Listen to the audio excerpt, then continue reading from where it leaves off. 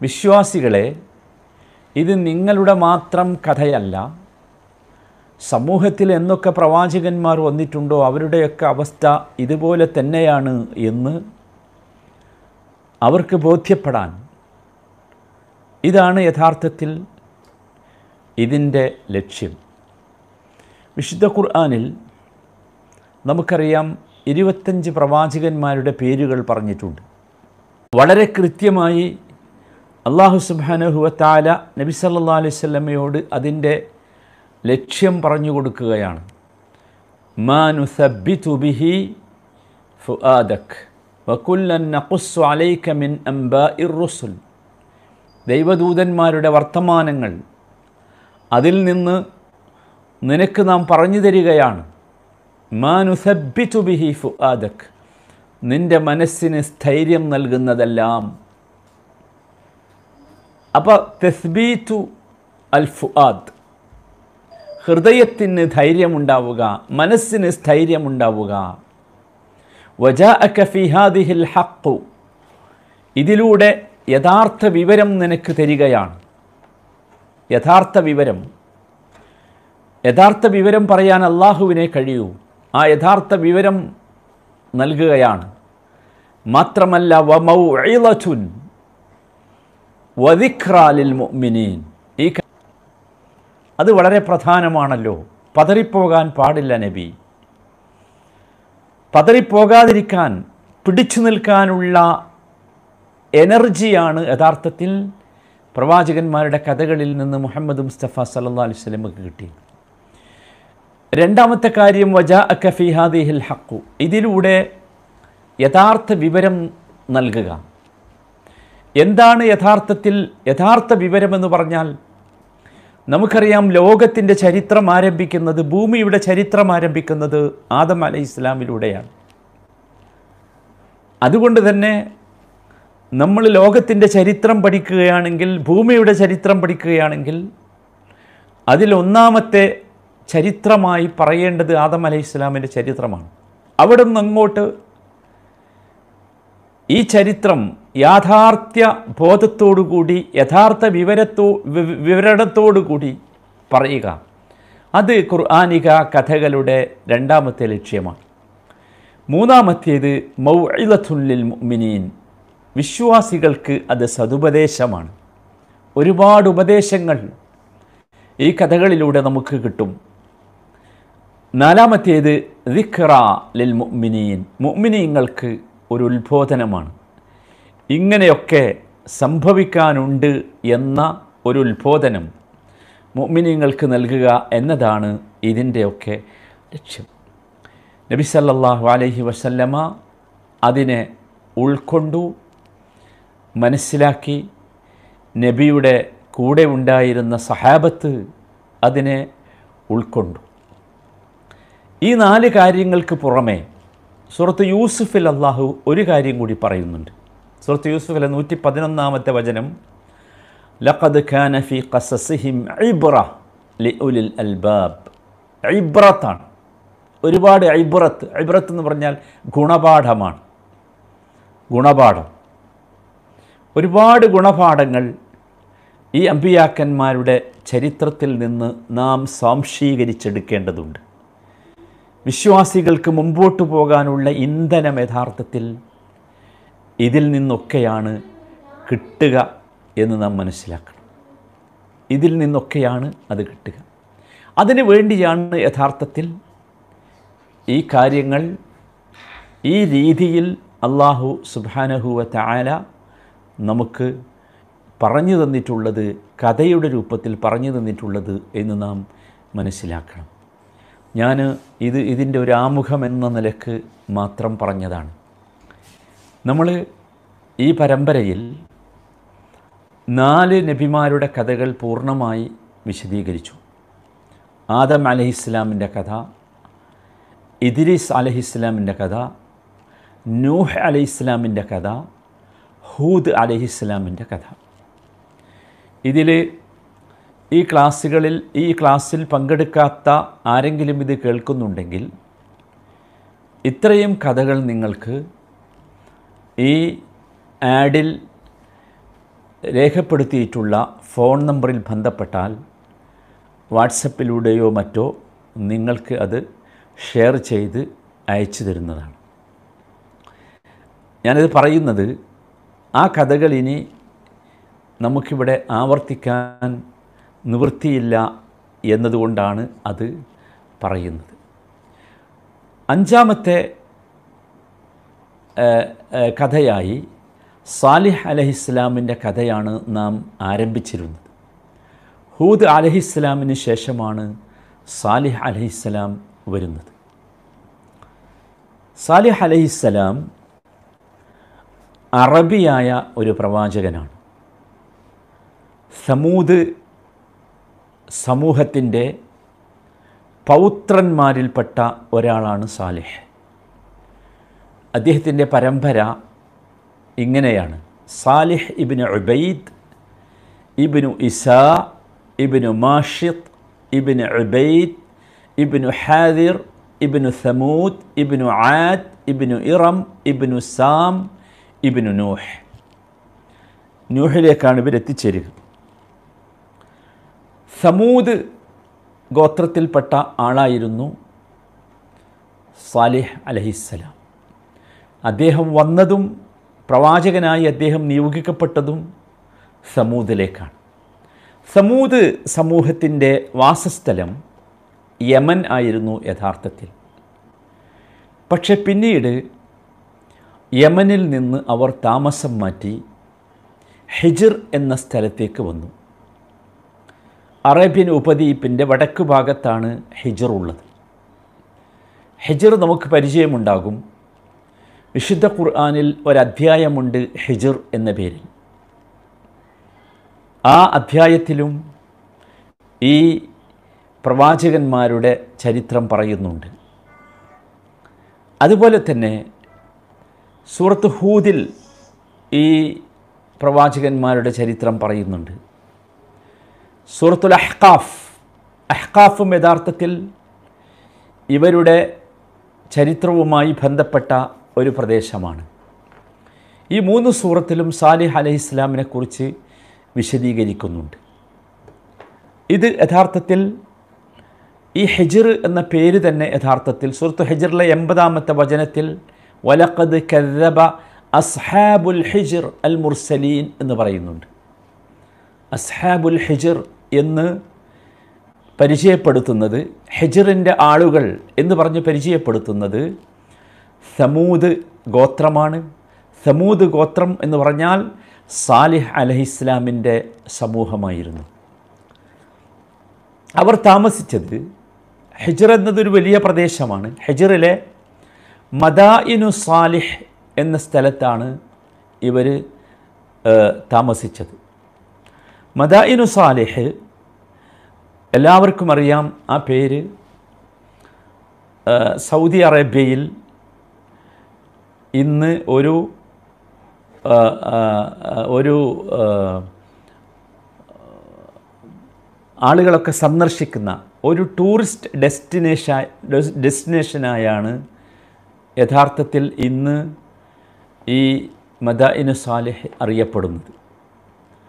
മദായിനു സാലിഹിലേക്ക് സൗദിയുടെ വ്യത്യസ്തമായ പ്രദേശങ്ങളിൽ നിന്ന് ആളുകൾ വരാറുണ്ട്. മദായിനു സാലിഹ് മദീനയിൽ നിന്ന് ഏകദേശം ഒരു 400 കിലോമീറ്റർ ദൂരത്ത് സ്ഥിതി ചെയ്യുന്ന ഒരു പ്രദേശമാണ്. അവിടെയായിരുന്നു ഈ സമൂഹം താമസിച്ചിരുന്നത്. ഇവരുടെ താമസ സ്ഥലം അതായിരുന്നു. ചരിത്രം അതിനെ, ഞാൻ പറഞ്ഞു, പുരാതനമായ അതിൻ്റെ പേര് ഹിജ്ർ എന്നായിരുന്നു, അല്ലെങ്കിൽ ഹിജ്റിലെ ഒരു പ്രദേശമായിരുന്നു ഇത്. ഒരുപാട് പുരാതന അവശിഷ്ടങ്ങൾ ഉള്ള ഒരു പ്രദേശമാണ് യഥാർത്ഥത്തിൽ ഹിജ്ർ. സൗദി അറേബ്യയുടെ സാമൂഹ്യ പശ്ചാത്തലം നമുക്കറിയാം. ഇത്തരത്തിലുള്ള ചരിത്രാവശിഷ്ടങ്ങളിൽ വളരെ കുറച്ച് മാത്രമേ അവിടെ അവശേഷിക്കുന്നുള്ളൂ. വിശ്വാസപരമായ കാരണത്താൽ പല ചരിത്രാവശിഷ്ടങ്ങളും അവ ആരാധിക്കപ്പെടുമോ ബഹുമാനിക്കപ്പെടുമോ എന്ന ഭയത്താൽ അത് നശിപ്പിക്കപ്പെടുകയോ അല്ലെങ്കിൽ മറച്ചു വെക്കപ്പെടുകയോ ചെയ്തിട്ടുണ്ട്. അതിൽ നിന്ന് വ്യത്യസ്തമാണ് യഥാർത്ഥത്തിൽ ഈ മദായിനു സാലിഹിൻ്റെ അവസ്ഥ. മദായിനു സാലിഹ് ഇന്നും ഒരു വില്ലേജ് മാതിരി അറിയപ്പെടുകയും അവിടേക്ക് ആളുകൾ, ഞാൻ നേരത്തെ സൂചിപ്പിച്ചതുപോലെ മദീന മുനവ്വറയിൽ നിന്ന് 400 കിലോമീറ്റർ ദൂരം യാത്ര ചെയ്താൽ എത്തുന്ന ആ സ്ഥലത്തേക്ക് ആളുകൾ ഇപ്പോഴും വന്നുകൊണ്ടിരിക്കുന്നുണ്ട്. ആ പ്രദേശം സന്ദർശിക്കുന്നുണ്ട്. അവിടെ ഈ സമൂഹത്തിൻ്റെ, ഹൂദ് സമൂഹത്തിൻ്റെ ശക്തിയും അവരുടെ ചരിത്രവും വളർച്ചയുമൊക്കെ മനസ്സിലാക്കാവുന്ന ഒരുപാട് കാര്യങ്ങൾ അവിടെ അവശേഷിപ്പായി ഉള്ളതുകൊണ്ട് അത് ആളുകൾ കാണുകയും അതിൽ നിന്ന് പാഠം ഉൾക്കൊള്ളുകയും ചെയ്യുക എന്ന ലക്ഷ്യത്തോടു കൂടിയാണ് അവിടെ വരുന്നത്.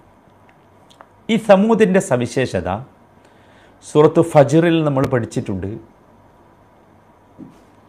വസമൂദുല്ലദീന ജാബുസ്സഖ്റ ബിൽവാദ്, അതായിരുന്നു അവരുടെ പ്രത്യേകത. അല്ലദീന ജാബു അസ്സഖർ ബിൽവാദ്, അവർ പാറകൾ തുരന്ന് പലതരത്തിലുള്ള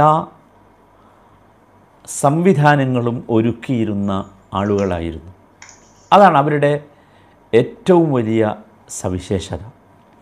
നമ്മൾ നേരത്തെ ഹൂദ് അലൈഹിസ്സലാമിനെക്കുറിച്ച് പറഞ്ഞപ്പോൾ പറഞ്ഞത് എല്ലാവർക്കും ഓർമ്മയുണ്ടാകും.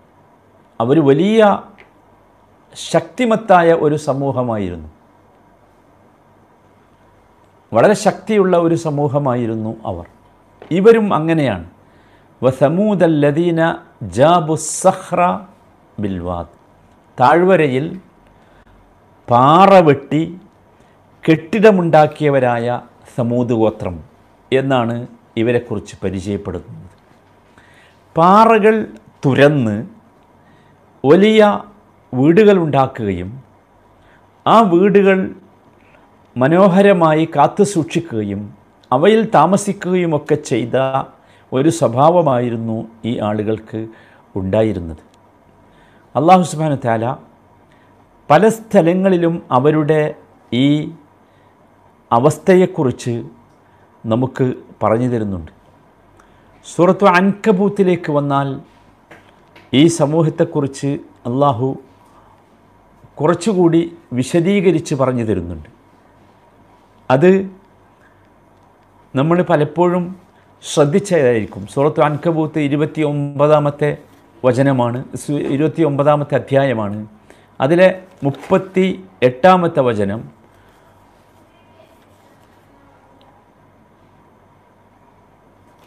വആദം വസമൂദ വഖദ് തബയ്യന ലക്കും മിൻ മസാകിനിഹിം വസയ്യന ലഹുമുശ് ശൈത്വാനു അഅമാലഹും വആദം വസമൂദ വഖദ് തബയ്യന ലക്കും മിൻ മസാകിനിഹിം. ആദ് സമൂദ് സമുദായങ്ങളെ, ആ സമുദായങ്ങൾ വഖദ് തബയ്യന ലക്കും മിൻ മസാകിനിഹിം, അവരുടെ വാസസ്ഥലങ്ങളിൽ നിന്ന് നിങ്ങൾക്കത് വ്യക്തമായി മനസ്സിലാകും. അവരെക്കുറിച്ച് വ്യക്തമായി മനസ്സിലാകും അവരുടെ വാസസ്ഥലങ്ങളിൽ നിന്ന്. അവരുടെ വാസസ്ഥലം നശിപ്പിക്കപ്പെട്ടതായിരുന്നു. അവിടെ നിന്ന് അവരുടെ അവസ്ഥ, അവരുടെ ശക്തി, അവരുടെ കഴിവ്, അതൊക്കെ അവിടെ നിന്ന് നിങ്ങൾക്ക് മനസ്സിലാകും എന്ന് അല്ലാഹു സുബ്ഹാനഹു വ തആല ഇവരെ പരിചയപ്പെടുത്തുന്ന സ്ഥലത്ത് പറയുന്നുണ്ട്. അഥവാ ആ വാസസ്ഥലങ്ങൾ ഇപ്പോഴും ഉണ്ട് എന്നർത്ഥം.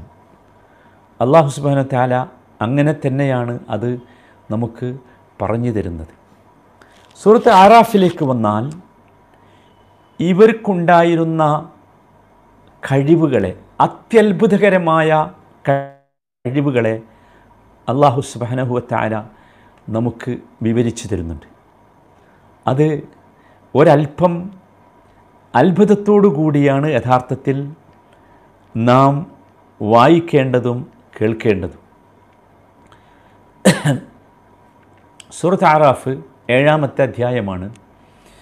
ഞാൻ ഈ തദബ്ബുറിൻ്റെ ക്ലാസ്സിൽ പറയാറുള്ളത് പോലെ തന്നെ ഇത് യഥാർത്ഥത്തിൽ വിശുദ്ധ ഖുർആൻ മുമ്പിൽ വെച്ചായിരിക്കണം നിങ്ങളിത് കേൾക്കേണ്ടത്, മറിച്ചു നോക്കിയായിരിക്കണം. അപ്പോൾ മാത്രമേ ഇത് ഉപകാരപ്പെടുകയുള്ളൂ.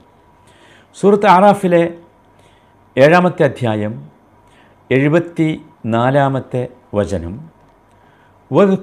വദ്കുറൂ ഇദ് ജഅലക്കും ഖുലഫാഅ മിൻ ബഅദി ആദിൻ വബവ്വഅക്കും ഫിൽ അർദ് തത്തഖിദൂന മിൻ സുഹൂലിഹാ ഖുസൂറാ വതൻഹിതൂന അൽ ജിബാല ബുയൂതാ ഫദ്കുറൂ ആലാ അല്ലാഹ് വലാ തഅസൗ ഫിൽ അർദി മുഫ്സിദീൻ.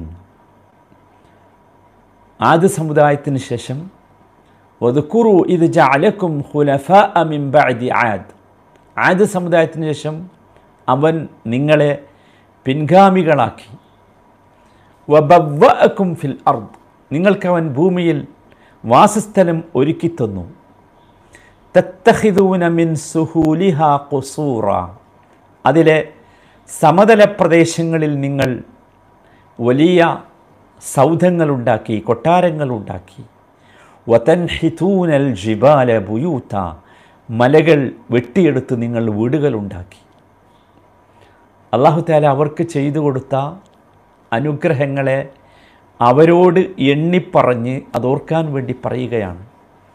ആദ് സമൂഹത്തെ നശിപ്പിച്ച ശേഷം ആദ് സമൂഹം താമസിച്ച പ്രദേശത്തേക്ക് പിൻഗാമികളാക്കി കൊണ്ടുവന്നത് ഇവരെയായിരുന്നു. എന്നിട്ട് അവരോട് പറഞ്ഞത്, ഒന്ന്, നിങ്ങളെ ആദിൻ്റെ ശേഷം നിങ്ങളുടെ ഭൂമിയിൽ, ആ പ്രദേശത്ത് ഭൂമിയിൽ അവർ നിങ്ങളെ പിൻഗാമികളാക്കി. രണ്ട്, ബവ്വഅക്കും ഫിൽ അർദ്, നിങ്ങൾക്ക് ഭൂമിയിൽ വാസസ്ഥലം ഒരുക്കിത്തന്നു. ആ വാസസ്ഥലത്ത് മൂന്ന്, തത്തഖിദൂന മിൻ സുഹൂലിഹാ ഖുസൂറ, സമതല പ്രദേശങ്ങളിൽ നിങ്ങൾ കൊട്ടാരങ്ങളുണ്ടാക്കി. നാല്, വതൻഹിതൂനൽ ജിബാല ബുയൂത, പർവ്വതങ്ങൾ തുരന്ന് ടണലുകൾ പോലെ നിങ്ങൾ വീടുകളുണ്ടാക്കി. ഇത് പറഞ്ഞിട്ട് അള്ളാഹു പറയുന്നവരോട്, ഫദ്കുറു ആല അല്ലാഹ്, നിങ്ങൾക്ക് അള്ളാഹു ചെയ്തു തന്ന ഈ അനുഗ്രഹങ്ങളെ നിങ്ങൾ ഓർത്തു നോക്കുക. അതുകൊണ്ട് വലാ തഅസൗ ഫിൽ അർദി മുഫ്സിദീൻ, നിങ്ങൾ നാശകാരികളായിക്കൊണ്ട് ഭൂമിയിൽ കുഴപ്പം സൃഷ്ടിക്കരുത് എന്ന് അല്ലാഹു സുബ്ഹാനഹു വ തആല അവരോട് ആവശ്യപ്പെട്ടു. ഇത് ഇത്രയും വലിയ അനുഗ്രഹങ്ങൾ അല്ലാഹു സുബ്ഹാനഹു വ തആല ഇവർക്ക് ചെയ്തു കൊടുത്തു. നമ്മൾ നേരത്തെ പറഞ്ഞതുപോലെ ആദിൻ്റെ ഒരു അനന്തരാവകാശികൾ എന്ന നിലക്കാണ് സമൂദ് വന്നത്. അള്ളാഹു അങ്ങനെ തന്നെയാണ് പറയുന്നത്. അല്ലാഹു സുബ്ഹാനഹു വ തആല അത്രമാത്രം വലിയ കഴിവുകളും ശക്തികളും സൗകര്യങ്ങളും സുഖങ്ങളും സമൃദ്ധികളും അവർക്ക് നൽകി. വലിയ വലിയ സമൃദ്ധികൾ, അത് പറഞ്ഞാൽ അവസാനിക്കാത്തതാണ്. മദാഇനു സാലിഹിലൂടെ എപ്പോഴെങ്കിലും ഒന്ന് സഞ്ചരിക്കുകയോ, മദാഇനു സാലിഹ് എന്ന് നിങ്ങൾ ഗൂഗിളിലൊന്ന് സെർച്ച് ചെയ്യുകയോ ചെയ്താൽ അത് ഇപ്പോഴും നമ്മുടെ കൺമുമ്പിൽ വരും. നമുക്ക് കാണാൻ സാധിക്കും ആ അത്യത്ഭുതമായ അവസ്ഥ. അവരവിടെ അതിശക്തമായ രീതിയിലുള്ള ഇത്തരം സൗകര്യങ്ങൾ ഒരുക്കി. അവർ വിചാരിച്ചത് അവരെന്നും അവിടെ തന്നെ ഉണ്ടാകുമെന്നാണ്. സൂറത്ത് ശുഅറായിൽ സാലിഹ് അലൈഹിസ്സലാമിൻ്റെ ഭാഷയിൽ ഈ സമൂഹത്തോട് അള്ളാഹു ചോദിക്കുന്നുണ്ട്, അതുതറകൂന ഫീമാ ഹാഹുനാ ആമിനീൻ ഫീ ജന്നാത്തിൻ വഉയൂൻ വസുറൂഇൻ വനഖ്ലിൻ തൽഉഹാ ഹദീം. ശുഅറായിലെ 146 മുതലുള്ള വചനങ്ങളാണ്. എല്ലാ കാലഘട്ടത്തിലും അങ്ങനെയായിരുന്നു. ഇവിടെ സുഖങ്ങളും സൗകര്യങ്ങളും സമൃദ്ധികളുമുള്ള മനുഷ്യർ ആലോചിക്കുക, അവരിവിടെ തന്നെ ഉണ്ടാകുന്ന, അവരിവിടെ തന്നെ എല്ലാ കാലവും ഉണ്ടാകുമെന്നാണ്.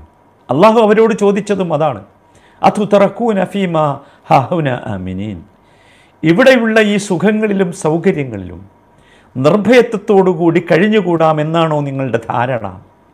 എന്നിട്ട് അവർക്ക് കൊടുത്ത ഒരുപാട് സൗകര്യങ്ങൾ എണ്ണിപ്പറഞ്ഞു. നോക്കൂ, ഈ സൗകര്യങ്ങളുടെ ഒക്കെ പുറമെ അവരുണ്ടാക്കിയ ഈ കൊട്ടാരങ്ങളിലും ഈ മലകൾ തുരന്നുണ്ടാക്കിയ വീടുകളിലുമൊക്കെ അവർ സുഖിയന്മാരായി കഴിഞ്ഞുകൂടി. പ്രവാചകന്മാർ അവരോട് നിരന്തരം പറഞ്ഞു, ഫത്തഖുല്ലാഹ വ അത്തിഊൻ, ഫത്തഖുല്ലാഹ വ അത്തിഊൻ. നിങ്ങൾ ഈ സുഖങ്ങളിലും സൗകര്യങ്ങളും കഴിഞ്ഞുകൂടിയാൽ മാത്രം പോരാ, നിങ്ങൾ അള്ളാഹുവിനെ സൂക്ഷിക്കണം, എന്നെ അനുസരിക്കണം. സാലിഹ് അലൈഹിസ്സലാമും അത് തന്നെയാണ് പറഞ്ഞത്. ഞാൻ പറഞ്ഞുവല്ലോ, അല്ലാഹു തആല നേരത്തെ വിശദീകരിച്ചതുപോലെ സമതല പ്രദേശങ്ങളിൽ കൊട്ടാരങ്ങളും അവർക്ക് താമസിക്കാനുള്ള വീടുകൾ ഈ പർവ്വതങ്ങൾ തുരന്നും അവർ ഉണ്ടാക്കി. അതിനു പുറമെ ഈ പ്രദേശം മുഴുവൻ ഫലഭൂയിഷ്ഠമായ തോട്ടങ്ങളുണ്ട്, ഉറവിടങ്ങളുണ്ട്, അരുവികളുണ്ട്, ഈത്തപ്പനത്തോട്ടങ്ങളുണ്ട്. ഒരു വല്ലാത്ത സൗകര്യം, വല്ലാത്ത സമൃദ്ധി. പക്ഷേ ഇതൊക്കെ നൽകിയിട്ടും അവർ അള്ളാഹു പറഞ്ഞ ഫദ്കുറു ആല അള്ളാഹുവിൻ്റെ അനുഗ്രഹങ്ങളെ നിങ്ങൾ ഓർക്കണേ എന്ന് പറഞ്ഞത് അവർ വിസ്മരിച്ചു.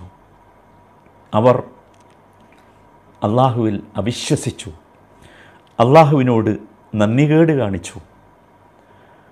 അള്ളാഹുവിനെ ആരാധിക്കേണ്ടതിന് പകരം അവർ ബിംബങ്ങളെയാണ് ആരാധിച്ചു കൊണ്ടിരുന്നത്.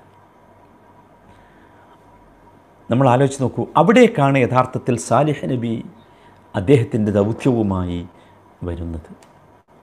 സാലിഹ് അലൈഹിസ്സലാം സമർത്ഥനായ ഒരു മനുഷ്യനായിരുന്നു, നിപുണനായിരുന്നു, ബുദ്ധിമാനായിരുന്നു, പണ്ഡിതനായിരുന്നു. നുബുവത്തിന് മുമ്പ് തന്നെ പാണ്ഡിത്യമുള്ള വ്യക്തിയായിരുന്നു സാലിഹ് അലൈഹിസ്സലാം. അതുകൊണ്ട് തന്നെ ആ സമൂഹം അവരുടെ പല കാര്യങ്ങളിലും കൺസൾട്ടിങ്ങിന് വേണ്ടി വന്നത് സാലിഹ് അലൈഹിസ്സലാമിൻ്റെ അടുത്തേക്കായിരുന്നു.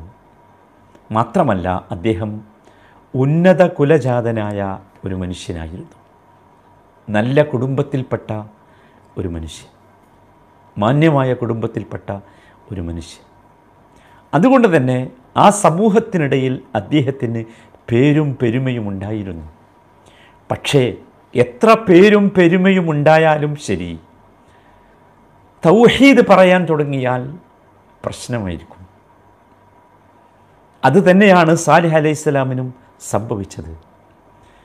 അള്ളാഹുവിൽ വിശ്വസിക്കണം, ഏകനായ അള്ളാഹുവിന് മാത്രം ഇബാദത്ത് ചെയ്യണം, അവൻ മാത്രമാണ് ആരാധ്യൻ, അവൻ്റെ കൽപ്പനകളെ നിങ്ങൾ അംഗീകരിക്കണം എന്ന് പറഞ്ഞതോടുകൂടി അദ്ദേഹത്തെ അവർ വെറുക്കാൻ ആരംഭിച്ചു.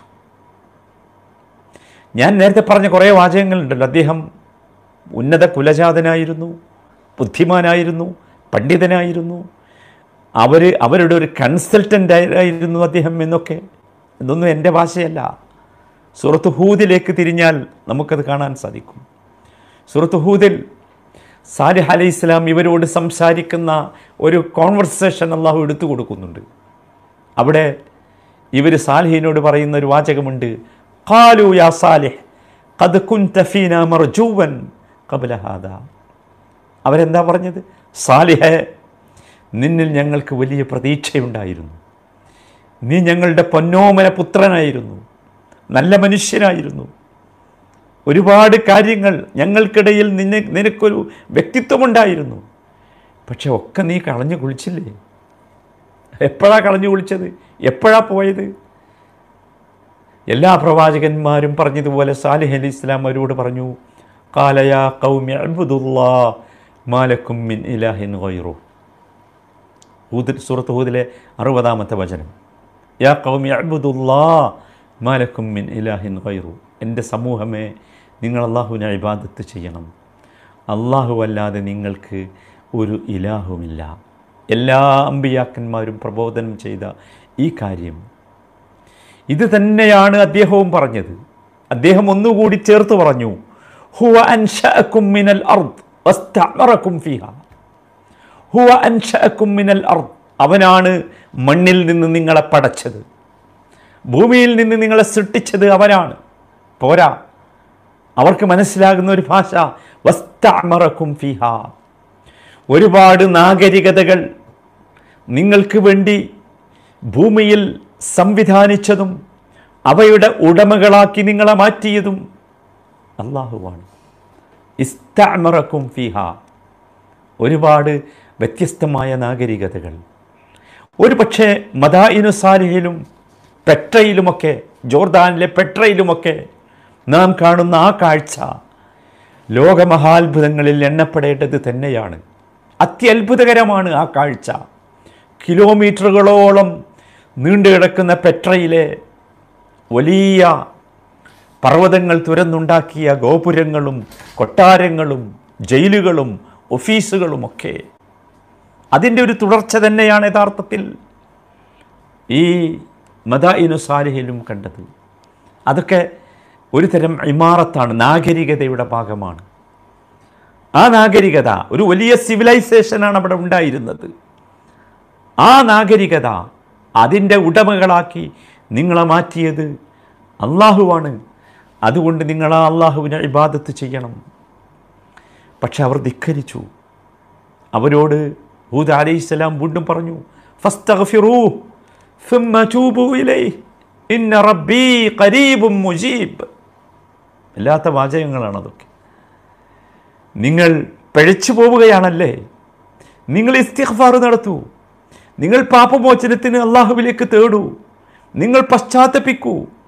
നിശ്ചയമായും എൻ്റെ റബ്ബ് ഖരീബാണ്, മുജീബാണ്, നിങ്ങളുടെ ഏറ്റവും അടുത്തുള്ളവനാണ്, നിങ്ങളുടെ പ്രാർത്ഥന കേൾക്കുന്നവനാണ്, ഉത്തരം നൽകുന്നവനാണ്.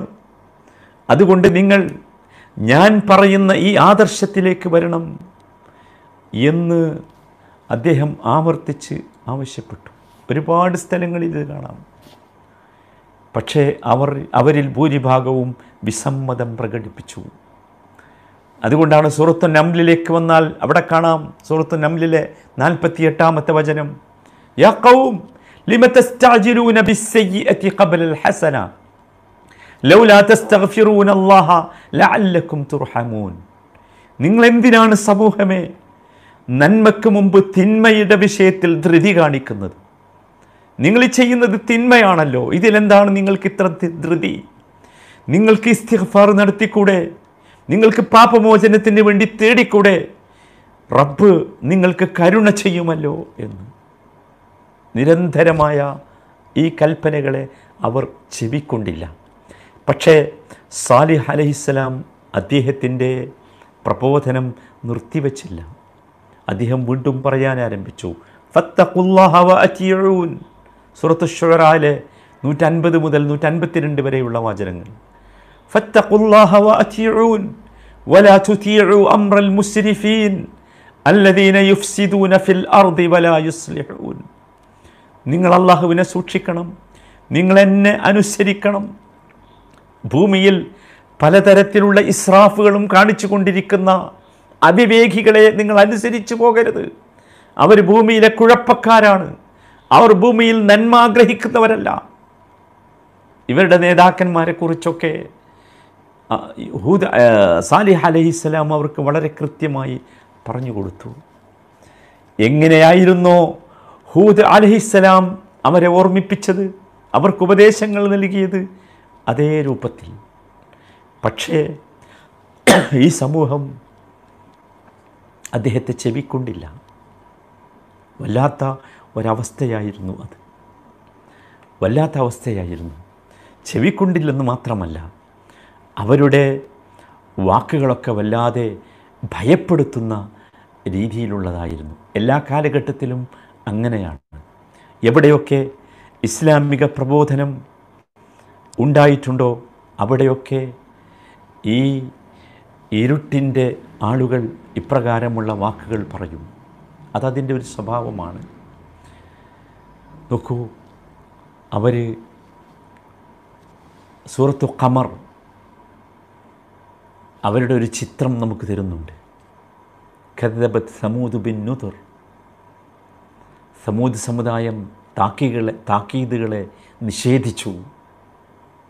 സൂറത്തു ഖമറിലെ 23-ാമത്തെ വചനം, ഫഖാലു അബശറം മിന്നാ വാഹിദൻ നത്തബിഉഹു ഇന്നാ ഇദൻ ലഫീ ളലാലിൻ വസുഉർ. അവർ ചോദിച്ചു, അബശറം മിന്നാ വാഹിദൻ നത്തബിഉഹു, നമ്മളിൽപ്പെട്ട ഒരു മനുഷ്യനെ, അതും ഒറ്റപ്പെട്ട ഒരുത്തനെ നാം പിന്തുടരുകയോ? അവൻ മാത്രമേ ഉള്ളല്ലോ, വേറെ ആരുമില്ലല്ലോ. എല്ലാ കാലവും അങ്ങനെയാണ്, ഒറ്റപ്പെട്ടു പോകും. അതാണ് തൗഹീദിൻ്റെ സവിശേഷത. അദ്ദേഹം ചോദിച്ചത് അതാണ്. എന്നിട്ട് അവർ പറഞ്ഞു, ഇന്ന ഇദല്ല ഫീ ളലാലിൻ വസ്ഉർ, ഈ ഒറ്റപ്പെട്ട ഇവനെ ഞങ്ങൾ പിൻപറ്റിയാൽ ഞങ്ങൾ വഴിപിഴവിലും ബുദ്ധിശൂന്യതയിലും തന്നെയായിരിക്കും. വല്ലാത്തൊരു ചോദ്യമല്ലേ? എന്നിട്ട് അവർ പരിഹസിച്ചു. പരിഹാസത്തിന് ശക്തമായ വല്ലാത്ത ഒരു ഒരു ഒരു അമ്പിനേക്കാൾ കടുപ്പമുള്ള, നോക്കൂ എന്താ വാചകം. അവർ ചോദിച്ചു, അഉൽഖിയ ദിക്റു അലൈഹി മിൻ ബൈനിനാ ബൽ ഹുവ കദ്ദാബുൻ അശിർ. അഉൽഖിയ ദിക്റു അലൈഹി മിൻ ബൈനിനാ, നമ്മുടെ കൂട്ടത്തിൽ നിന്ന് ഇവന് പ്രത്യേകമായി ഉത്ബോധനം നൽകപ്പെട്ടു എന്നോ? ആരാണിവൻ? ഇവന് മാത്രം, ഇവനെ അള്ളാഹു സെലക്ട് ചെയ്തു എന്നോ? എന്നിട്ട് അള്ളാഹു അവന് മാത്രം കൊടുത്തു എന്നോ? ബൽ അല്ല, ഹുവ കദ്ദാബുൻ അശിർ, ഇവൻ അഹങ്കാരിയായ കള്ളത്തരം പറയുന്നവനാണ്, കദ്ദാബാണ്. ഖാദിബല്ല, കദ്ദാബ് സൂപ്പർലേറ്റീവ് ഡിഗ്രിയാണ്. ധാരാളമായി ഭയങ്കരമായി കളവ് പറയുന്നവൻ. അശിർ, അശിറാണിവൻ, അഹങ്കാരിയാണ്. അല്ലാഹു തആല ഉടനെ മറുപടി പറഞ്ഞു, സയഅലമൂന ഗദൻ മനിൽ കദ്ദാബുൽ അശിർ. നാളെ അവരറിയും ആരാണ് കദ്ദാബ്, ആരാണ് അശിർ എന്ന് നാളെ അറിയും. അല്ലാഹു തആലയുടെ മറുപടിയായിരുന്നു. ഇത്ര മോശമായിരുന്നു. നോക്കൂ എന്താണ് ആ വാചകം, നിങ്ങൾ ആലോചിച്ചു. ബൽ ഹുവ കദ്ദാബുൻ അശിർ. സൂറത്തു ശുഅറയിലേക്ക് വരൂ. അവരുടെ പരിഹാസം ഒന്നുകൂടി മുമ്പോട്ട് പോയി. അവർ പറഞ്ഞു, ഖാലു ഇന്നമാ അൻത മിനൽ മുസഹ്ഹരീൻ, നിനക്ക് സിഹർ ബാധിച്ചിട്ടുണ്ട് എന്ന് പറഞ്ഞു. മാരണം ബാധിച്ചിട്ടുണ്ട്, എവിടുന്നോ മാരണം ബാധിച്ചതാ. എന്നിട്ട് പിച്ചും പേയും പറയുകയാണ്. സുബ്ഹാനല്ലാഹ്. തീർന്നില്ല. ഇനി ഇത് നേർക്ക് നേരെ സാലിഹ് അലൈഹിസ്സലാമിനോട് പറഞ്ഞ വാചകമാണെങ്കിൽ, സാലിഹ് അലൈഹിസ്സലാമിൽ വിശ്വസിച്ച ആളുകളുടെ അടുത്ത് ഇവർ വന്നു. കുറച്ചാളുണ്ട് വിശ്വസിച്ചവർ, അവരുടെ അടുത്ത് വന്നു. സൂറത്ത് ആറാഫിലേക്ക് വന്ന് നോക്കൂ. സൂറത്ത് ആറാഫിലെ 75-ാമത്തെ വചനം. ഖാലല്ലദീന ഇസ്തക്ബറൂ ഇന്നാ ബില്ലദീ ആമൻതും ബിഹി കാഫിറൂൻ. അവർ ചോദിച്ചു, ഈ വിശ്വാസികളുടെ അടുത്ത് വന്നിട്ട്, നിങ്ങൾ സാലിഹിൽ വിശ്വസിച്ചോ എന്ന് ചോദിച്ചു. വിശ്വാസികൾ പറഞ്ഞു, അതെ ഞങ്ങൾ വിശ്വസിച്ചിരിക്കുന്നു. അപ്പോൾ ഇവരുടെ മറുപടി എന്താ പറഞ്ഞാൽ, അല്ലദീന ഇസ്തക്ബറൂ, ഈ അഹങ്കാരികളുടെ മറുപടി, ഇന്നാ ബില്ലദീ ആമൻതും ബിഹി കാഫിറൂൻ. നിങ്ങൾ വിശ്വസിച്ചോ? എന്നാൽ നിങ്ങൾ കേൾക്കണോ, നിങ്ങൾ വിശ്വസിച്ചവനിൽ ഞങ്ങൾ അവിശ്വസിച്ചിരിക്കുന്നു. നിങ്ങൾ വിശ്വസിച്ചവരിൽ ഞങ്ങൾ അവിശ്വസിച്ചിരിക്കുന്നു. നോക്കൂ എന്തൊരു തരം അവസ്ഥയാണെന്ന് നിങ്ങൾ ആലോചിച്ച് നോക്കൂ. ഒരു പ്രബോധകൻ എന്ന നിലക്ക് സാലിഹ് അലൈഹിസ്സലാം അനുഭവിച്ച തീക്ഷ്ണമായ മാനസിക ബുദ്ധിമുട്ട് യഥാർത്ഥത്തിൽ ഈ വാചകങ്ങളിലൊക്കെയുണ്ട്. എന്നിട്ടും സാലിഹ് അലൈഹിസ്സലാം അദ്ദേഹത്തിൻ്റെ പ്രവർത്തനം മുമ്പോട്ട് കൊണ്ടുപോയി. അപ്പോൾ അവരുടെ മറ്റൊരു അടവ് പുറത്തെടുത്തു. അത് രസകരമാണ്. കള്ളനാണെന്ന് പറഞ്ഞു, അഹങ്കാരിയാണെന്ന് പറഞ്ഞു, സിഹർ ബാധിച്ചവനാണെന്ന് പറഞ്ഞു, അദ്ദേഹത്തിൽ വിശ്വസിച്ച സമൂഹത്തെ പിന്തിരിപ്പിക്കാൻ ശ്രമിച്ചു. എന്നിട്ടൊന്നും അദ്ദേഹം അവസാനിപ്പിക്കുന്നില്ല. ഇനിയാണ് രസം. ഖാലു തയ്യർനാ ബിക വബിമൻ മഅക്. സൂറത്തു നംലിലെ 49-ാമത്തെ വചനം. അവരുടെ വാചകം, സാലിഹ് നീ മുഖേന, നിന്നിൽ വിശ്വസിച്ചവർ മുഖേന തയ്യർനാ ബിക, ഞങ്ങൾക്ക് ശകുനം സംഭവിച്ചിരിക്കുന്നു. ഇവിടെ എന്തൊക്കെയോ, അത് അവരുടെ ഒരു ഒരു ഒരു ഒരു വിശ്വാസമായിരുന്നു. ദുശകുനം എന്തൊക്കെ പറയും. നമ്മളെ സംബന്ധിച്ചിടത്തോളം നമുക്ക് ദുശകുനമൊന്നുമില്ല, നമുക്ക് നല്ല ശകുനേ ഉള്ളൂ. പക്ഷെ അവർ പറഞ്ഞു തയ്യർനാ ബിക വബിമൻ മഅക്. അങ്ങനെയാണല്ലോ ചില അന്ധവിശ്വാസികളെ നാം കണ്ടിട്ടുണ്ട്. ചില ആളുകളെ കണ്ടാൽ, ഓ ഇന്ന് നേരം വെളുക്കുമ്പോൾ തന്നെ ഇയാളെയാണ് കണ്ടിട്ടുള്ളത്. അവർക്കൊരു വല്ലാത്ത ദുശകുനമാണ്. അല്ലെങ്കിൽ പ്രത്യേകമായ ജീവികളെയോ പക്ഷികളെയോ ഒക്കെ പറഞ്ഞിട്ട് ശകുനം പറയാറുണ്ട്. യഥാർത്ഥത്തിൽ നമുക്കതില്ല. അതുകൊണ്ടാണ് അല്ലാഹു തആല ഉടനെ മറുപടി പറഞ്ഞു, ഖാല തായിറുക്കും ഇൻദല്ലാഹ് ബൽ അൻതും ഖൗമുൻ തുഫ്തനൂൻ. ശകുനോ? അങ്ങനെ ഒരു ശകുനുണ്ടോ? ഉണ്ടെങ്കിൽ തായിറുക്കും ഇൻദല്ലാഹ്, അള്ളാഹുവിൻ്റെ അടുത്ത് രേഖപ്പെടുത്തപ്പെട്ടിട്ടുണ്ട്. അത് ഞാൻ വന്നതുകൊണ്ടോ, വിശ്വസിച്ച ആളുകൾ വന്നതുകൊണ്ടോ, ഏതെങ്കിലും പക്ഷി വന്നതുകൊണ്ടോ, മൃഗം വന്നതുകൊണ്ടോ ഒന്നുമല്ല. അത് ഇൻദല്ലാഹ്, അള്ളാഹുവിൻ്റെ അടുത്ത് രേഖപ്പെടുത്തപ്പെട്ടതാണ്. ഇത് സഹോദരന്മാരെ പരിഹാസത്തിൻ്റെയും ശത്രുതയുടെയും ഏറ്റവും ഉന്നതമായ അവസ്ഥയിലേക്ക് എത്തുകയാണ് ഇവിടെ. അവർ വളരെ എന്ന് വെച്ചാൽ ആലോചിച്ച് നോക്കൂ, നീ ഒരു ദുശ്ശകുനമാണടോ എന്ന് പറഞ്ഞാൽ നിൻ്റെ കൂടെ ഇരുന്നു കൂടാ, നിൻ്റെ കൂടെ വിശ്വസിച്ച ആളുകൾ ഈ സമൂഹത്തിന് ശാപമാണ്, നമ്മുടെ രാജ്യത്തിന് ശാപമാണ് എന്നൊക്കെ പറയുന്ന ഒരവസ്ഥ. ഇവിടെ സാലിഹ് അലൈഹിസ്സലാം അവരോട് കുറച്ചുകൂടി ബുദ്ധിപരമായി സംവദിക്കാൻ ആരംഭിക്കുകയാണ്. ഇതുവരെ പറഞ്ഞത് ബുദ്ധിപരമല്ല എന്നല്ല, മറിച്ച് നേർക്ക് നേരെയുള്ള ഒരു സംവാദം, ബുദ്ധിപരമായ സംവാദം. സൂറത്ത് ഹൂദിൽ അത് കാണാം. ഖാല യാ ഖൗം അറഅയ്തും ഇൻ കുൻതു അലാ ബയ്യിനത്തിൻ മിർ റബ്ബി.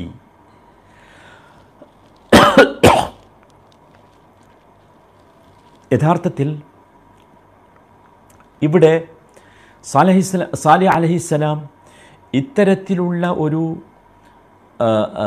ഒരു ചിന്തയിലേക്കും വിചാരത്തിലേക്കും സംസാരത്തിലേക്കും പോയത് അദ്ദേഹത്തിന് പ്രതീക്ഷ ഉള്ളതുകൊണ്ടാണ്. അതല്ലെങ്കിലും വിശ്വാസികൾ അങ്ങനെ ആയിരിക്കണം, പ്രതീക്ഷയായിരിക്കണം വിശ്വാസികൾക്കുണ്ടാകേണ്ടത്. നോക്കൂ, സൂറത്ത് ഹൂദ് 11-ാമത്തെ അധ്യായം, സൂറത്ത് ഹൂദ്. അദ്ദേഹം ചോദിച്ചു 28-ാമത്തെ വചനം, ഖാല യാ ഖൗം അറഅയ്തും ഇൻ കുൻതു അലാ ബയ്യിനത്തിൻ മിർ റബ്ബി വആതാനി റഹ്മതൻ മിൻ ഇൻദിഹി ഫഉമ്മിയത് അലൈക്കും അനുൽസിമുകുമുഹാ വഅൻതും ലഹാ കാരിഹൂൻ. അദ്ദേഹം ചോദിച്ച ചോദ്യമായിരുന്നു, എൻ്റെ ജനങ്ങളെ, നിങ്ങൾ ചിന്തിച്ചു നോക്കിയിട്ടുണ്ട്, അറഅയ്തും ഇൻ കുൻതു അലാ ബയ്യിനത്തിൻ മിർ റബ്ബി, ഞാൻ എൻ്റെ രക്ഷിതാവിങ്കൽ നിന്നുള്ള വ്യക്തമായ തെളിവിൻ്റെ അടിസ്ഥാനത്തിലാണ്, അല്ലെങ്കിൽ വആതാനി റഹ്മതൻ മിൻ ഇൻദിഹി, അവൻ്റെ അടുക്കൽ നിന്നുള്ള കാരുണ്യം അവൻ എനിക്ക് തന്നിരിക്കുകയും ചെയ്തിട്ടുണ്ട്. രക്ഷിതാവിൽ നിന്നുള്ള കൃത്യമായ തെളിവിൻ്റെ അടിസ്ഥാനത്തിലാണ്, വ്യക്തമായ തെളിവിനെ അവലംബിച്ചുകൊണ്ടാണ് ഞാൻ വന്നിട്ടുള്ളത്. അതുപോലെ തന്നെ വആതാനി റഹ്മതൻ മിൻ ഇൻദിഹി, അവൻ്റെ അടുക്കൽ നിന്നുള്ള കാരുണ്യം അവൻ എനിക്ക് തന്നിട്ടുണ്ട്. ഫഉമ്മിയത് അലൈക്കും, എന്നിട്ട് നിങ്ങൾക്കത് അന്ധത വരുത്തപ്പെടുകയാണല്ലോ, നിങ്ങൾക്കത് കാണാൻ കഴിയുന്നില്ലല്ലോ. അനുൽസിമുകുമുഹാ വഅൻതും ലഹാ കാരിഹൂൻ, നിങ്ങളത് ഇഷ്ടപ്പെടാത്തവരായിരിക്കെ നിങ്ങളുടെ മേൽ അതിന് നാം നിർബന്ധം ചെലുത്തുമോ? ഒരിക്കലുമില്ല. നിങ്ങൾക്ക് ഫഉമ്മിയത് അലൈക്കും, നമ്മൾ ആ വാചകം അടിവരയിടണം. ഫഉമ്മിയത് അലൈക്കും, നിങ്ങൾക്ക് ഇത് അറിയാൻ സാധിക്കാത്ത വിധം, കാണാൻ സാധിക്കാത്ത വിധം, മനസ്സിലാക്കാൻ സാധിക്കാത്ത വിധം അന്ധത വരുത്തപ്പെട്ടതാണ്. എത്ര പറഞ്ഞാലും മനസ്സിലാകാത്ത കുറേ ആളുകളില്ലേ, നമ്മൾ കണ്ടിട്ടില്ലേ? വിശേഷിച്ചും തൗഹീദി പ്രബോധന രംഗത്ത് ഇത് കാണാം. എത്ര പറഞ്ഞാലും അങ്ങനെ ഇരിക്കും. സാലിഹ് അലൈഹിസ്സലാം പറഞ്ഞ ഈ വാക്ക് അവരിൽ വളരെ ഫിറ്റാ. അനുൽസിമുകുമുഹാ വഅൻതും ലഹാ കാരിഹൂൻ, നിങ്ങൾക്ക് ഈ തൗഹീദ് ഇഷ്ടമല്ലേ, വെറുപ്പാ? അങ്ങനെയാണെങ്കിൽ നിങ്ങളെ ഇത് ഇഷ്ടപ്പെടുത്താൻ, നിങ്ങൾക്ക് ഇതിൽ നിർബന്ധം ചെലുത്തി നിങ്ങളെ ഇതിലേക്ക് എത്തിക്കാൻ എനിക്ക് പറ്റുമോ? എനിക്ക് കഴിയുമോ? ഞാനതിനില്ല. അദ്ദേഹത്തിൻ്റെ ഭാഷ അങ്ങനെയാണ്, ഞാനതിനില്ല. നോക്കൂ, ഇവിടെയാണ് യഥാർത്ഥത്തിൽ അദ്ദേഹത്തിൻ്റെ ആ സംസാരം കുറച്ചുകൂടി തുറന്ന ഭാഷയിൽ ആരംഭിക്കുന്നത്. അദ്ദേഹം അങ്ങനെ പറഞ്ഞു, നിങ്ങൾ ആലോചിച്ച് നോക്കൂ, എൻ്റെ അടുത്ത് വ്യക്തമായ തെളിവുകളുണ്ട്, എനിക്ക് അല്ലാഹു നുബുവത്ത് നൽകിയിട്ടുണ്ട്. അതാണ് റഹ്മത്ത് എന്നതുകൊണ്ടുള്ള ഉദ്ദേശം. കാരുണ്യം എന്ന് പറഞ്ഞാൽ അവിടെ നുബുവത്താണ്, അതാണ്, അത് നൽകിയിട്ടുണ്ട്. ഫമൻ യൻസുറുനി മിനല്ലാഹി ഇൻ അസൈതുഹു, സൂറത്ത് ഹൂദിലെ തന്നെ രണ്ടാമത്തെ വചനത്തിൽ കുറച്ചുകൂടി ക്ലിയറായി ഇത് പറയുന്നുണ്ട്. ഇതേ കാര്യം തന്നെ 62-ാമത്തെ വചനം, 62-ഉം 63-ഉം ഇതാണ്. ഖാല യാ ഖൗമി അറഅയ്തും ഇൻ കുൻതു അലാ ബയ്യിനത്തിൻ മിൻ റബ്ബി, അതേ വാചകം, നേരത്തെ നമ്മൾ വായിച്ച അതേ ആയത്ത്. വആതാനി മിൻഹു റഹ്മതൻ. ഇനി ഇവിടെ ഒരു വാചകം, ചെറിയൊരു വ്യത്യാസം. അതെന്താ? ഫമൻ യൻസുറുനി മിനല്ലാഹി ഇൻ അസൈതുഹു, ഫമൻ യൻസുറുനി മിനല്ലാഹി ഇൻ അസൈതുഹു. അള്ളാഹുവിനോട് ഞാൻ അനുസരണക്കേട് കാണിക്കുന്ന പക്ഷം അവൻ്റെ ശിക്ഷയിൽ നിന്ന് എന്നെ രക്ഷിക്കാൻ, എന്നെ സഹായിക്കാൻ ആരാണുണ്ടാവുക? ഞാനില്ല. അദ്ദേഹം ഒഴിയുക ഞാനില്ല. അള്ളാഹു എനിക്ക് തന്ന റഹ്മത്ത്, നുബുവത്ത്, ഈ നുബുവത്തിൻ്റെ അടിസ്ഥാനത്തിൽ എനിക്ക് മനസ്സിലായ കാര്യം ഇതാണ്. അതാണ് ഞാൻ നിങ്ങളോട് പറയുന്നത്. ഇത് ഞാൻ നിങ്ങളോട് പറഞ്ഞിട്ടില്ലെങ്കിൽ ഫമൻ യൻസുറുനി മിനല്ലാഹി ഇൻ അസൈതുഹു, അള്ളാഹുവിനെ ഞാൻ ധിക്കരിച്ചാൽ ആര് എന്നെ സഹായിക്കും? ഫമാ തസീദൂനനി ഗൈറ തഖ്സീർ, ഫമാ തസീദൂനനി ഗൈറ തഖ്സീർ. നിങ്ങൾ കൽപ്പിക്കുന്നത് പോലെ, നിങ്ങൾ വിചാരിക്കുന്നത് പോലെ ഞാൻ തീരുമാനിക്കുകയും ഞാൻ പോവുകയും ചെയ്താൽ അതെനിക്ക് കൂടുതൽ നഷ്ടം വരുത്തി വെക്കുക മാത്രമാണ് ചെയ്യുക. അതിന് ഞാനില്ല. ഞാൻ നിങ്ങളുടെ ഈ സംസാരത്തിനില്ല, നിങ്ങൾ പറയുന്നതനുസരിക്കാൻ എനിക്ക് സാധ്യമല്ല എന്നർത്ഥം. അദ്ദേഹം വളരെ പച്ചയായി പറഞ്ഞു. അതുകൊണ്ട് എനിക്കത് മഹാനഷ്ടമായിരിക്കും. ഈ കച്ചവടത്തിന് ഞാൻ നിങ്ങളുടെ കൂടെയില്ല. ഞാനിതാ എൻ്റെ ദൗത്യവുമായി മുമ്പോട്ട് പോവുകയാണ്. സംവാദമാണ്. അവരുടെ മറുപടി വന്നു. എന്താ മറുപടി? സൂറത്ത് ശുഅറായിലെ 154-ാമത്തെ വചനത്തിലുണ്ട്. മാ അൻത ഇല്ലാ ബശറും മിസ്ലനാ ഫഅതി ബിആയത്തിൻ ഇൻ കുൻത മിനസ് സാദിഖീൻ. ഞങ്ങളെ സംബന്ധിച്ചിടത്തോളം, ഞങ്ങളുടെ ദൃഷ്ടിയിൽ നീ ഞങ്ങളെപ്പോലെയുള്ള ഒരു മനുഷ്യൻ മാത്രമാണ്. നീ എന്താ ഈ പറയുന്നത്? നീ നബിയാണെന്നോ? നിന്നെ അള്ളാഹു സെലക്ട് ചെയ്തു എന്നോ? ഞങ്ങൾക്ക് കിട്ടാത്ത പലതും നിനക്ക് കിട്ടിയിട്ടുണ്ട് എന്നോ? എന്താ നിൻ്റെ വാദം? അതുകൊണ്ട് ഫഅതി ബിആയ ഇൻ കുൻത മിനസ് സാദിഖീൻ, നീ ഒരു തെളിവ് കൊണ്ടുവാ. നീ പറയുന്നത് ശരിയാണെങ്കിൽ ഒരു ദൃഷ്ടാന്തം, ഒരടയാളം. ഞങ്ങൾ നിന്നെ പിൻപറ്റണം എന്ന് നീ ആഗ്രഹിക്കുന്നുവെങ്കിൽ നീ ഒരടയാളം കൊണ്ടുവാ. എല്ലാ നബിമാർക്കും യഥാർത്ഥത്തിൽ അവരുടെ നുബുവത്തിനെ കാണിക്കുന്ന ആയത്തുകൾ ഉണ്ട്, അല്ലാഹു തആല നൽകിയിട്ടുണ്ട്.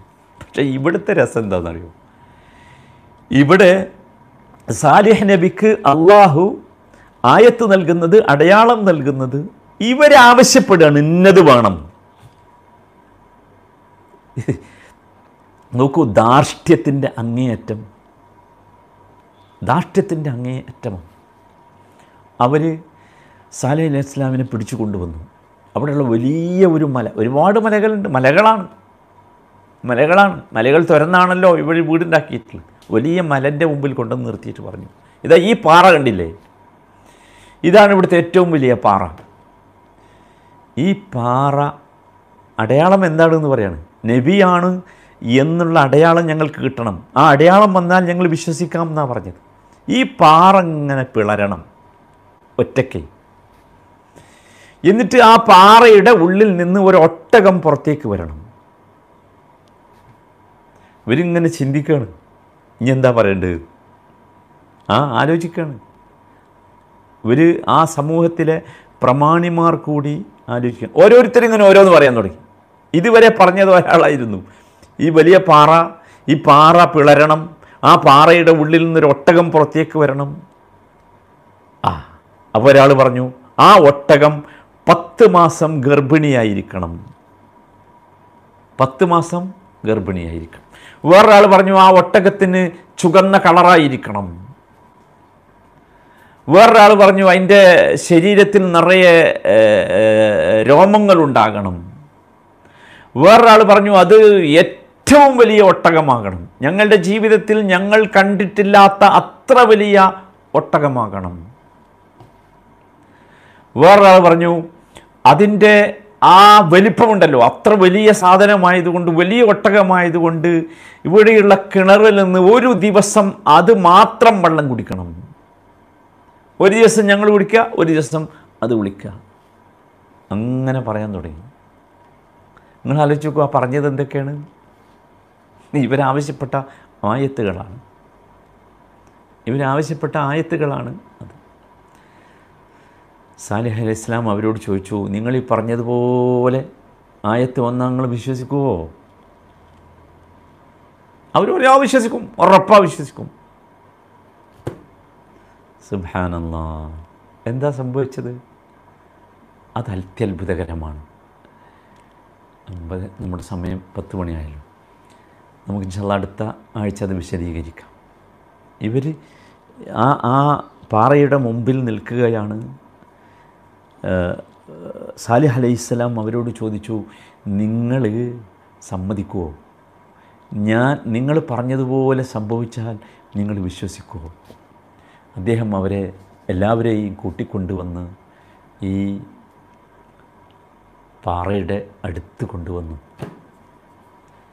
ഇനി മഹാ അത്ഭുതമാണ് സംഭവിക്കാൻ പോകുന്നത്. സഹോദരന്മാരെ, ഇതൊരു കഥയായി നിങ്ങൾ കേൾക്കരുത്. ഞാൻ ഈ ഖുർആനിലെ സൂറത്തുകളുടെ നമ്പറും ആയത്തുകളും ഒക്കെ പറയുന്നത് നോക്കൂ, ഞാൻ ആമുഖമായി പറഞ്ഞ ഒരു വിഷയമുണ്ട്. അത് ഖുർആനെ നമുക്ക് യഥാർത്ഥത്തിൽ മനസ്സിലാകണമെങ്കിൽ ഖുർആനിലെ ഈ കഥകൾ മനസ്സിലാകണം. ഖുർആനിലെ ഈ കഥകളുടെ ഉള്ളിലേക്ക് നമ്മൾ ഇറങ്ങിച്ചെല്ലണം. അതിനകത്ത് നിന്ന് നോക്കൂ, അത് നബി സല്ലല്ലാഹു അലൈഹി വസല്ലം മാത്രമല്ല സമാധാനം നൽകുക, സ്ഥൈര്യം നൽകുക, ധൈര്യം നൽകുക, മറിച്ച് നമുക്കെല്ലാവർക്കുമാണ്. അത് കിട്ടണം. ഏത് കാലഘട്ടത്തിലും നമ്മളൊരു കാര്യം മനസ്സിലാക്കുക, ഏത് കാലഘട്ടത്തിലും ഈ വെളിച്ചത്തിൻ്റെ ശത്രുക്കൾ, സത്യത്തിൻ്റെ ശത്രുക്കൾ, ഇസ്ലാമിൻ്റെ ശത്രുക്കൾ, അവർ പലതരത്തിലുള്ള ഇത്തരം വാദമുഖങ്ങളുമായി വരും. പക്ഷേ അവരുടെ വാദമുഖങ്ങളുടെ മുഴുവൻ മൊന ഒടിഞ്ഞാൽ പോലും അവർ വിശ്വസിച്ചു കൊള്ളണമെന്നില്ല. അതാണ് മുഴുവൻ പ്രവാചകന്മാരുടെയും ചരിത്രം. അതുതന്നെയാണ് ലോകത്ത് എല്ലാ കാലഘട്ടത്തിലും സംഭവിക്കുക. നാം ജീവിച്ചിരിക്കുന്ന ഈ കാലഘട്ടത്തിലും അതാണ് സംഭവിച്ചുകൊണ്ടിരിക്കുന്നത്. സാലിഹ് അലൈഹി ഇസ്ലാമിൻ്റെ കഥയിലെ ബാക്കി ഭാഗം ഇൻഷാ അല്ലാഹ് നമുക്ക് അടുത്ത ആഴ്ച വിശദീകരിക്കാം. അല്ലാഹു സുബ്ഹാനഹു വ തആല ഈ കാര്യങ്ങൾ നോക്കൂ, ഖുർആനെ നിങ്ങൾ മറിക്കുമ്പോൾ, സാലിഹ് എന്ന് കാണുമ്പോൾ, ഹൂദ് എന്ന് കാണുമ്പോൾ, ഈ പറയുന്നത് മുഴുവൻ നോക്കൂ, സാലിഹ് എന്നും സമൂദ് എന്നും കാണുമ്പോൾ, ഞാൻ കുറേ സൂറത്തുകൾ ഇങ്ങനെ പറഞ്ഞല്ലോ. സൂറത്ത് നംല് പറഞ്ഞു, സൂറത്ത് അഅറാഫ് പറഞ്ഞു, സൂറത്ത് ശുഅറാ പറഞ്ഞു, ഈ സൂറത്തുകളിലൂടെയൊക്കെ സൂറത്ത് ഹിജ്ർ പറഞ്ഞു, ഈ സൂറത്തുൽ ഫജ്ർ പറഞ്ഞു. ഈ സൂറത്തുകളിലൂടെയൊക്കെ കടന്നു പോകുമ്പോൾ ഇത്രയും സംഭവങ്ങൾ നമ്മുടെ തലക്കകത്തുണ്ടാകണം, നമ്മുടെ ഹൃദയത്തിനകത്തുണ്ടാകണം. അപ്പോൾ മാത്രമേ യഥാർത്ഥത്തിൽ ഇത് നമുക്ക്, ഈ ഖുർആൻ നമുക്ക് യഥാർത്ഥത്തിൽ ഖുർആനിലെ കഥകൾ നമുക്ക് ഉപകാരപ്പെടുകയുള്ളൂ. അല്ലാഹു സുബ്ഹാനഹു വ തആല ആ രീതിയിൽ ഖുർആനിനെ തദബ്ബുർ ചെയ്യാനും, ഖുർആനോട് അടുക്കുവാനും, ഖുർആനിലെ കഥകളിൽ നിന്ന് പാഠം ഉൾക്കൊള്ളുവാനും, ഖുർആനിലെ കഥകളും സംഭവങ്ങളുമൊക്കെ മനസ്സിന് സ്ഥൈര്യവും ധൈര്യവും നൽകുന്നവരിൽ ഉൾപ്പെടാനും അല്ലാഹു നമുക്കെല്ലാവർക്കും തൗഫീഖ് നൽകുമാറാകട്ടെ. റബ്ബന ആതിന ഫിദ്ദുനിയ ഹസന വഫിൽ ആഖിറതി ഹസനത വഖിന അദാബന്നാർ. വസല്ലല്ലാഹു വസല്ലമ അലാ സയ്യിദിൽ മുർസലീൻ വഅലാ ആലിഹി വസഹ്ബിഹി അജ്മഈൻ വൽഹംദുലില്ലാഹി റബ്ബിൽ ആലമീൻ. സുബ്ഹാനക അല്ലാഹുമ്മ വബിഹംദിക അഷ്ഹദു അൻ ലാ ഇലാഹ ഇല്ലാ അൻത അസ്തഗ്ഫിറുക വഅതൂബു ഇലൈക്.